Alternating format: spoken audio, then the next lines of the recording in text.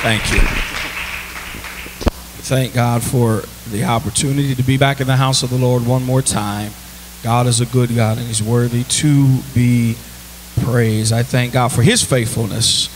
And I'm a believer in the word of God. If you're faithful unto God, he will be faithful unto you. Even though you don't make all of the right decisions all of the time, your faithfulness, if you're faithful unto God, he will be faithful unto you. And so I'm so grateful for his faithfulness and his mighty works that he has done in this place. I'm a bachelor today. I'm all by myself. Nobody's home. Whatever will I do in that big old house by myself? But we thank God. I thank God for just how he's faithful to me and how he's faithful to my family. I years ago when my kids were just babies, I prayed over them and I prayed for certain things in their life, and all of those things are coming to fruition because I believe in if you are faithful unto God and you do what God says do and you trust him and you trust his word does not lie. I'm a firm believer in that. If you take him at his word, not necessarily challenge him at his word, not necessarily challenge him at the word, but if you take him at the word, then he will do what his word says. And if you read the word, you study the word, you learn the word will work for you. How many believe that? I believe God's word works. I believe it works. And so the older I get, the more I fall in love with the word and knowing that it has power. Why does the word work so much? The word works so much is because it is God. How was the word God? In the beginning was the word, and the word was with God, and the word was God. So if you've got this, you've got God right there with you. And the word became flesh and dwelt among us. So we thank God that if you've got the word of God, then you've got God, you've got Jesus, you've got the Father, you've got the Son, you've got the Holy Ghost, you've got all the triune spirits of God in one right here with you. And there's nothing that the word cannot fix. There's nothing that the word cannot work out. There's nothing that the word cannot do as long as you have enough faith to trust God and to take him at his word. And that's what we're going to talk about today, is taking God at his word and believing on him. When we don't know the word and we don't know the validity of the word, oftentimes we worry about things we have no business worrying about.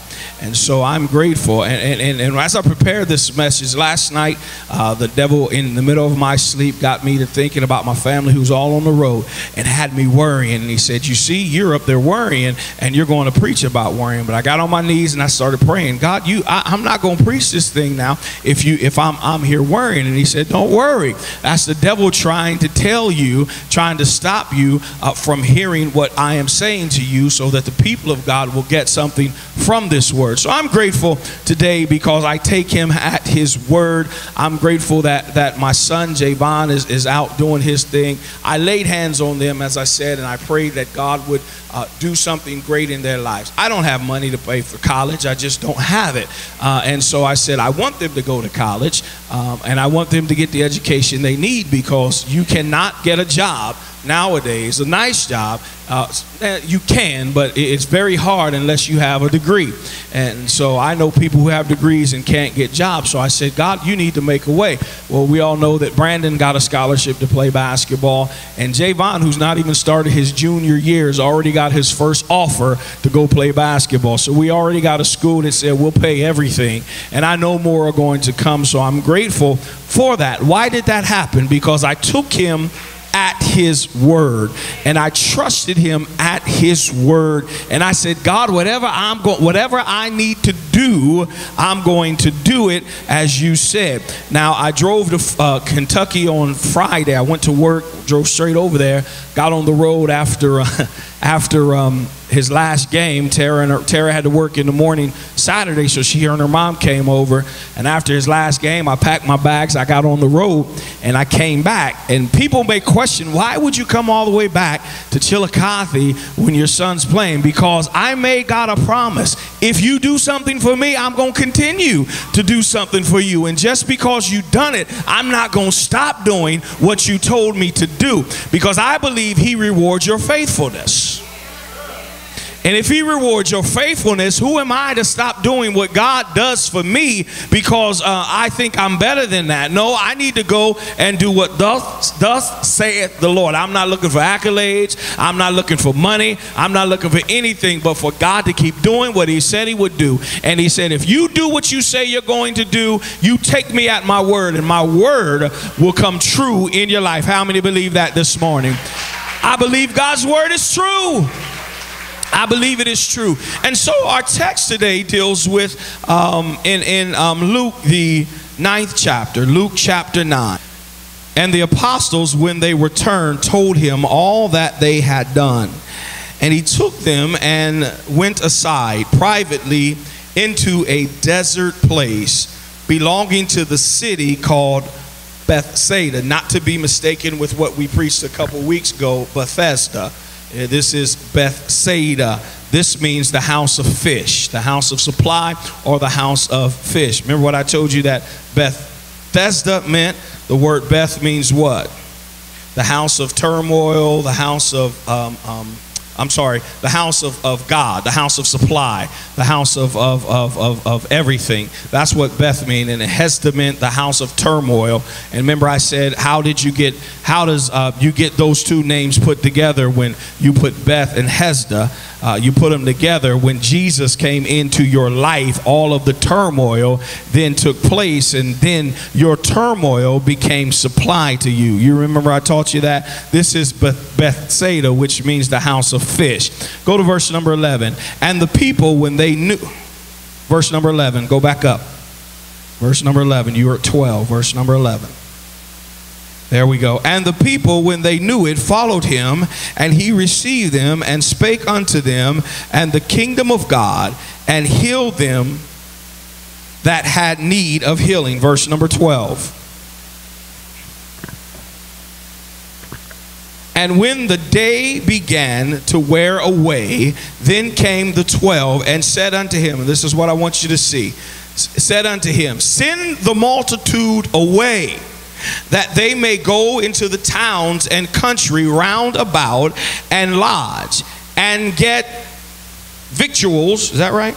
Yes, victuals, for we are here in a desert place. Let's move on to verse number 13.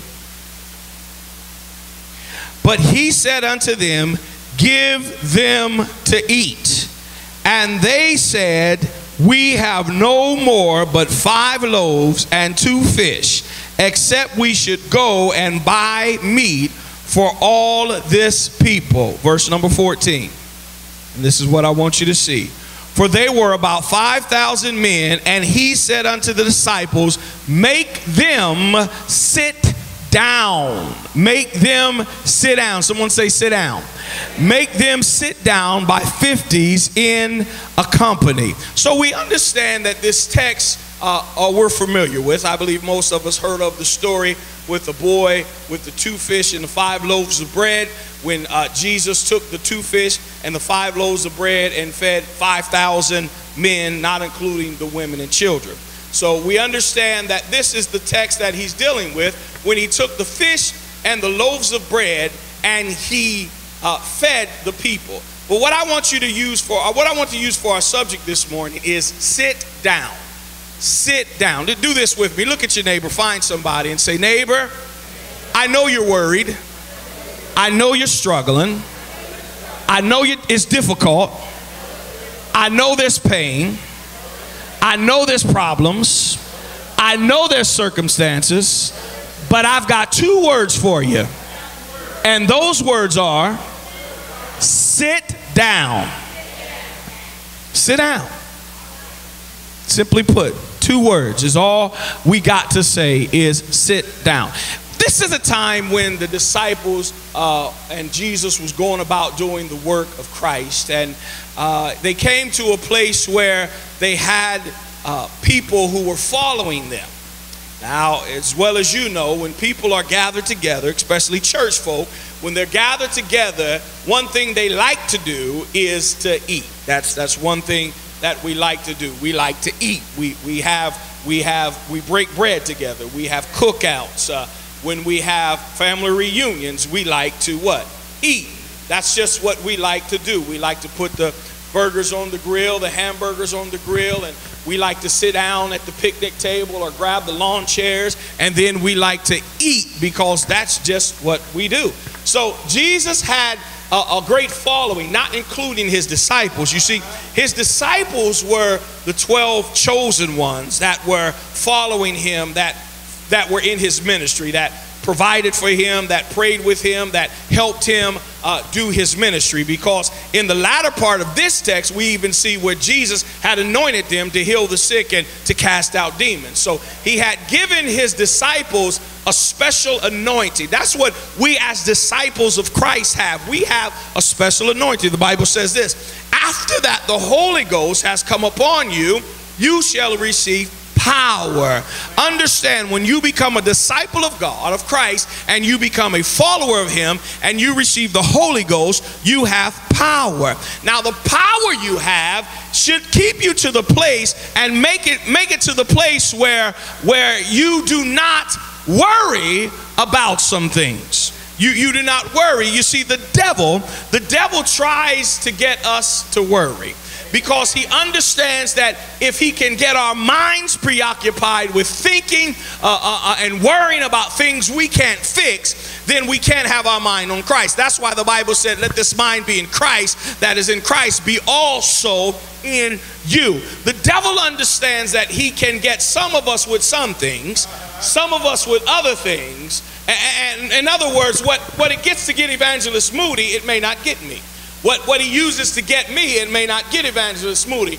But one thing that he uses to get everybody, every believer, is he has them worry. Someone say worry. Because he understands if you worry, you can't keep your mind on Christ. If you worry, you can't keep your mind on the things of God. If you worry about your bills being paid, you won't pay your tithes. If you worry about this happening and that happening, you won't come to church. If you're worried about somebody breaking into your house, you're going to stay home and not come to church. If you're worried about somebody robbing you on your way to church, you won't come to church. You see, the devil will cause you to worry about things you have no control over anyways. You cannot control what other people do to you. You can only control how you react to what they do to you. And so if you worry about what you can't control, then the devil has you. When Brandon was going through his process of recruiting, I began to worry. I said, God, I prayed. The offers weren't coming in. This was happening. That was happening. Coaches were talking to us. Wasn't nobody offering. And he spoke to me and said, did not I say I would take care of it if you did what I told you to do? Then why are you worried about what you cannot control? You cannot control what happens to you. That's why we have to understand. We have to change our attitude and change our mindset. Lord, things don't happen to me. They happen for me. Even difficult situations that I go through, don't say it happened to me. It happened for me. These things work out for the good of them that are called according to the purpose and the will of God. So I understand that things don't happen to me, but they happen for me. So the devil wants us to be worried. Someone say worry. The disciples here were at a place where they were following Christ, and the people were getting hungry and they wanted to eat. So the disciples said to Jesus, send them away. Watch this. Send them away so that they can go get food from other places, because the place we're in right now is the desert place. Don't you know the devil wants you to go away from the house of God when things get wrong? Well, he done made me mad, so I'm not going back. That's just what the devil wants you to do. They offended me, so I'm not going back. That's just what the devil wants you to do. He wants you to go away from the house of God because you've been offended by something. You're worried about something. And that's just what the disciples were doing here. They didn't know what they were doing. They said, Lord, send them away. Why would I go away from the one who supplies my need according to his riches and glory? Why would I leave his side when the time that I need him most? Why would I go away? Because the devil wants to distract you. Say distractions. The devil wants to distract you. So they said, the disciples said this. They said, go away, let them go away, and let them go find food. And what did Jesus say? He said, no, you feed them. Look at your neighbor and say, you feed them. You, Diane. Who's going to feed your family? Who's going to feed your son that you once saved? Are you going to wait for the bishop to pray for him, or are you going to feed him and pray for him yourself? You feed them. No, God, no, Jesus, you let them go away. No, I don't want them going away. Because if they go away, they're out of my presence. My God, from Zion. And if they're out of my presence, then they're lost. But you don't understand, we're in a desert place and we're worried and we can't think and we can't see them being healed, we can't see them being delivered, we can't see them being set free. So we get slowful, we walk away, and God said, don't worry. Don't worry. Be happy. Y'all remember that song? So he wants them to go away. And Jesus said, no, I don't want them going away. You feed them. Why did he want them to go away? Because they were hungry and they were worried if the people would eat. And if they're worried if the people would eat, then they want to send them away. But Jesus said, no, you feed them. I believe it was Jesse Jackson who said one time, if not me, then who? And if not now, then when? If we have that attitude in the body of Christ, if not me, then who? If not now, then when? Things will get done. But they were in a desert place, Pam, and they were afraid because they were worried about if they had enough food to feed everybody. And they said, Jesus said, no, you feed them. And when they got the word from Jesus saying, you feed them, what did happen here was they said to him, the only thing we have is 2 little fish, thank you, and 5 loaves of bread. All we have is the leftovers from a boy's lunch. All we have are some scraps. That's all we have. Shalon, you heard it at your daughter's wedding. If you give a good wife some scraps, she'll make a meal. All we have are some scraps. But how many know that Jesus uses scraps? Because he used me. I was not whole. I was not everything I should be. I was not everything I could be. I was broken. I was torn. I was messed up. I was confused. I had it all wrong in my life. But God still saw fit to use me in the situation and the condition. Now, is there anybody in here that knows that God can still use you no matter how far you've gone, no matter what you've been through? Why? Because God knows how to use leftovers. Lady Maughmer knows, but Dad knows at Thanksgiving he's eating turkey for 6 days. Because my mother knows how to use leftovers. That generation knows how to use leftovers. They know how to take a turkey and cook it and then you eat it. And then the next day you have creamed turkey over mashed potatoes. Then the next day you have turkey soup, and then the next day, Brady, you take to work a turkey sandwich. So that turkey knows how to be used. You see, you have the ability to use scraps and make it a meal, and that's just what God did to us. He had the ability to take our brokenness and use it, take our pain and use it, take our life and use it. That's good. And so they said, all we have are little scraps of this boy's lunch. He said, have them sit down. You see, they were worried. Someone say worried. Philippians, if you can get that up, fellas. Philippians 4, 6 through 8. If you don't have it, turn in your Bibles. Philippians 4. Okay, let's stay there. Be careful for nothing.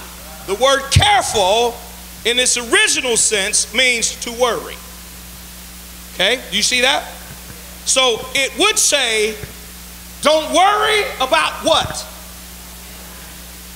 About nothing, about anything. God, how am I not to worry about something? Well, he goes on to tell us how we can't worry. It says, be careful for nothing, but in everything by what? Prayer and supplication. When's the last time you prayed? Not needing something, we said this before. When's the last time you prayed?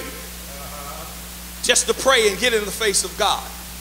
Don't worry about anything, but in everything by prayer and supplication. Then it says this, with what? Thanksgiving. Let your request be made. With what? Thanksgiving. Someone say Thanksgiving. So why is it when we testify,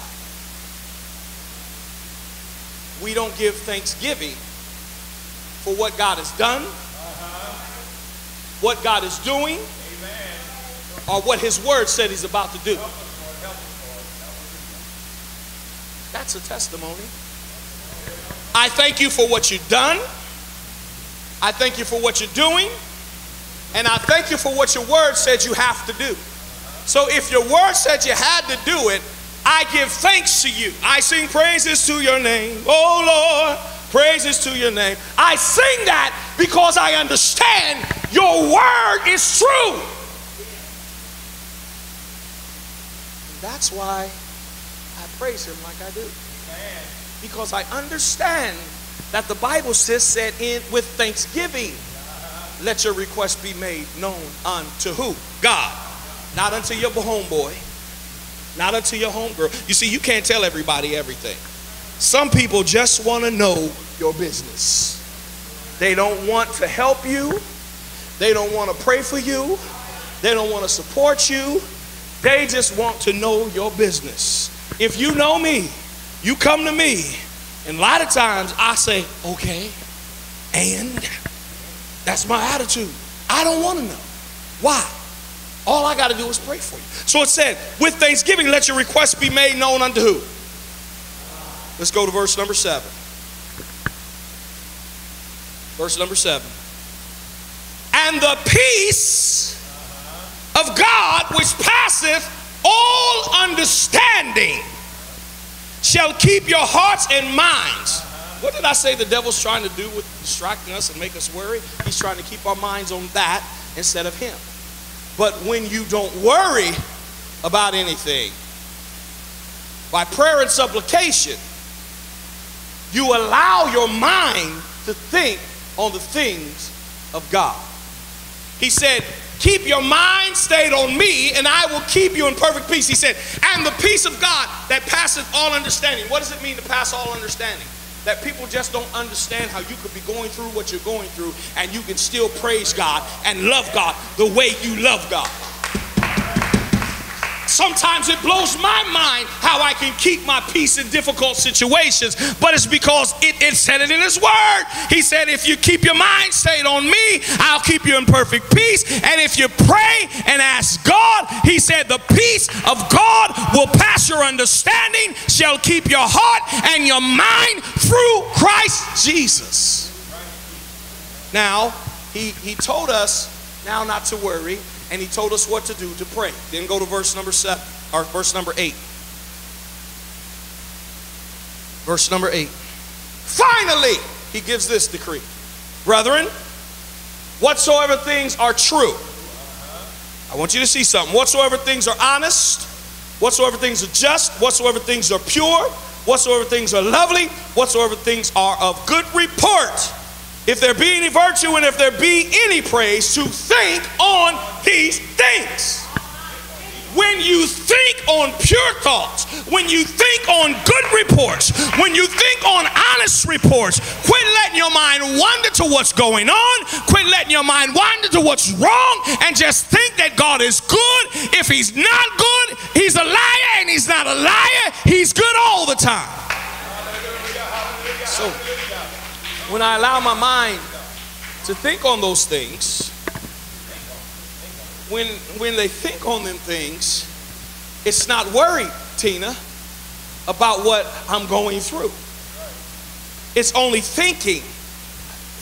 You may think I'm crazy, but the imagination is very powerful. Very powerful. The imagination, someone's imagination created this church. Someone's seen it in their imagination. They had a vision in their mind. They thought of it. This is how we want it to look. And the image that they had in their mind then was put on paper. That's why the Bible says, write the vision and make it plain that they may run and not faint. So they had an image in their mind that this is going to be made. They could have made this look like anything they wanted to. But because of their imagination, their mind. Remember what I told you about Genesis chapter 1? In the beginning, God created the heavens and the earth. And then he said, let us make man in our likeness and in our image. And I ask you, what does the image of God look like? Because God is a what? Spirit. So God didn't have two hands. He didn't have two legs. He didn't have two eyes. He didn't have a nose, and he didn't have a mouth, right? Because he's a spirit. So in his imagination, he said, let us make man in our likeness and in our image, our imagination. This is what I want man to look like. And he made Adam. You see it? I want Adam to have 2 legs. I want Adam to have 2 feet. I want him to have two mouths. I want him to have this. He's God. I imagine Brycey's going to look like this. And that's how he made Brycey look. You see what I'm saying? So the imagination is very powerful. And if we allow our imagination to roam and we worry with our mind, we will never get what God wants us to get. So I'm going to close because I'm losing some. Some of us are falling asleep. I'm getting hungry. Amen. So the disciples were with Jesus and they said, let them go away. D, can you grab me a chair? That chair. Let them go away so that they can get food to eat because they're in a desert place. And Jesus said, no, you feed them. Watch this. Let's use this illustration. So, if you're in a desert place and you're walking around, Brother Lloyd, would you come in? And there's a distraction that is following me. As a matter of fact, the distraction holds on to my shirt. And everywhere I move, that distraction moves. Someone from the outside looking in doesn't know what the distraction is. They just see 2 forms up here. Because everything I do, distraction does. Right? So, my thoughts of my past life, the things that I've done, distraction. So it's following. Come here, movie. My body is in pain and sickness, and so I'm worried about if I'm going to get cancer, and it attaches itself to me. And every time I move, those 2 distractions move with me. Following? Are you, come here, Shalon. Are you following? And those past relationships that I've been in that weren't conducive to me and conducive to God, thoughts, it attaches itself to me. And everywhere I move, that distraction moves. Now, Brady, if I were to run away to get deliverance, my distractions are going to go with me. And there's no distinct difference between my distractions. Why? Other than I'm 6 foot, almost 3. They're not as tall. Brother Lloyd is a white man and I'm a black man. Shalana's a white, Shalana's a light skin. There's no difference. Why, Michaela? Because everything I do, the distractions do. If I go this way, the distractions go with me. Distractions are always keeping your mind focused on things that are not good. Negativity, pain, distress, harmfulness, sickness. Are my kids going to be saved? Are my kids going to get this? Am I going to be delivered? Am I going to be set free? Am I going to get through this? Everywhere you go, distraction does everything you do. But distraction can't do this one thing, because distraction is always working. So in order to show the difference between you and your distraction, Jesus said, sit down. Not you, distraction can't sit down. See, distraction trying to sit down. And even though now my distractions are attached to me, they can't sit down. Because they're constantly working, trying to make my mind think about things that I'm going through. And when Jesus sees you sitting down in the middle of your distractions, even though the distractions are still there, my mind is sitting down. And that's what Jesus said do. He said, have them sit down.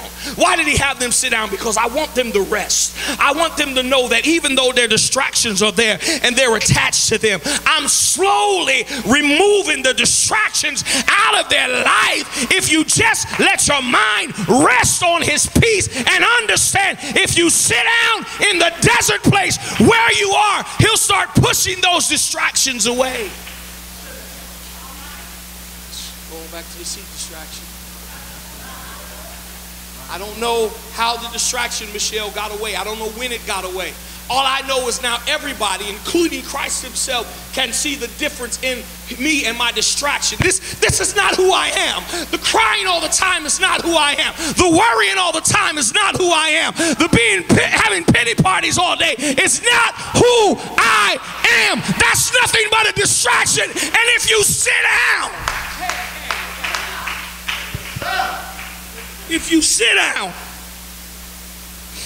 in the middle of your distraction,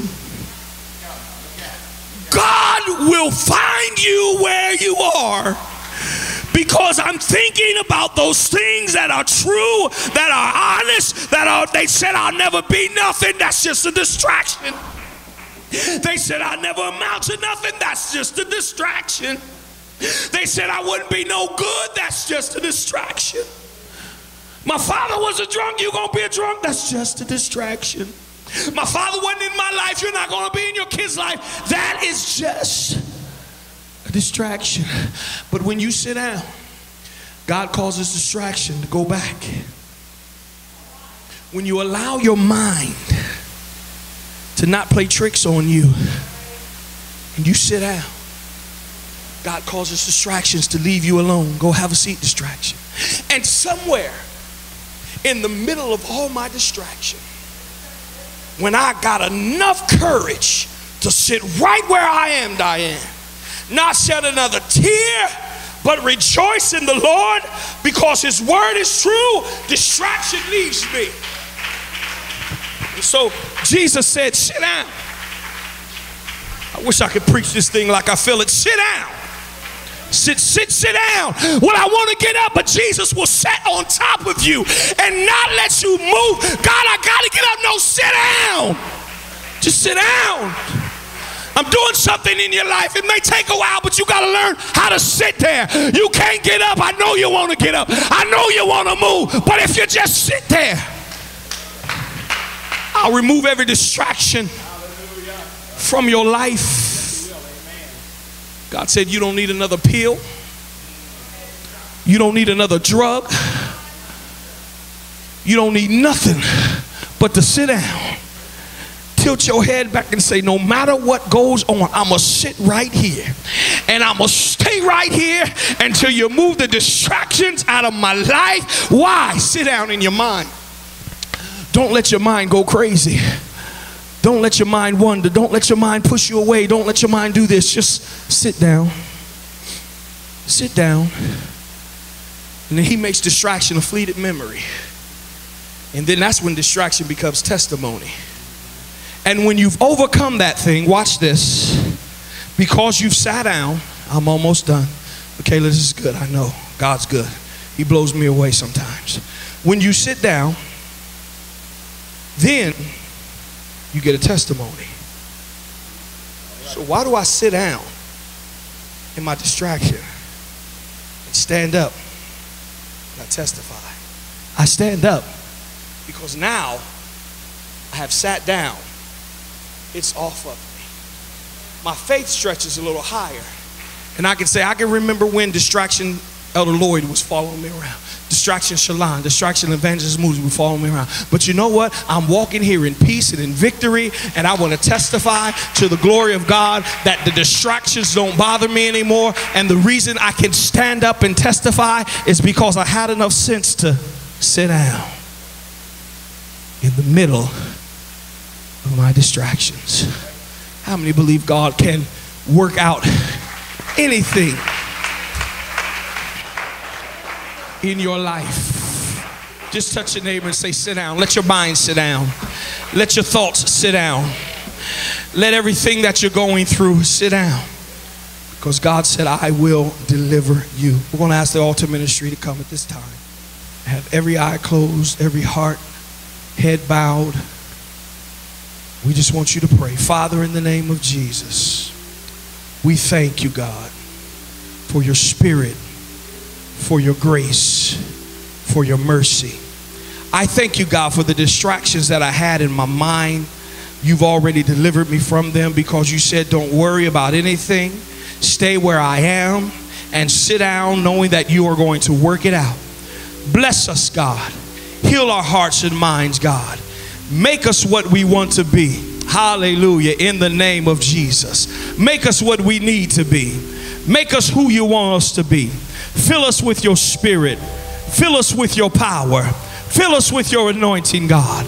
Distractions no longer. God, I'm sitting down in peace. I'm sitting down in breakthrough. I'm sitting down in victory so I can stand up one day and declare that you are God and God alone, and there's nobody like you. In the name of Jesus, remove every distraction, every thought, every problem, every pain, and let us know that in you we are healed, set free, and delivered. In Jesus' name. If you believe God is good today, put your hands together. If you believe he's beat the distractions out of your life, come on, put those hands together. Give God a praise. Hallelujah. Come on, bless him. Come on, bless him in this place. God said, I'm delivering you from distraction. I'm delivering you from a worrying mind. I'm delivering you from a heavy heart. God said, I'm fixing it. God said, sit down, sit down, sit down. I'm doing it in Jesus' name. Hallelujah.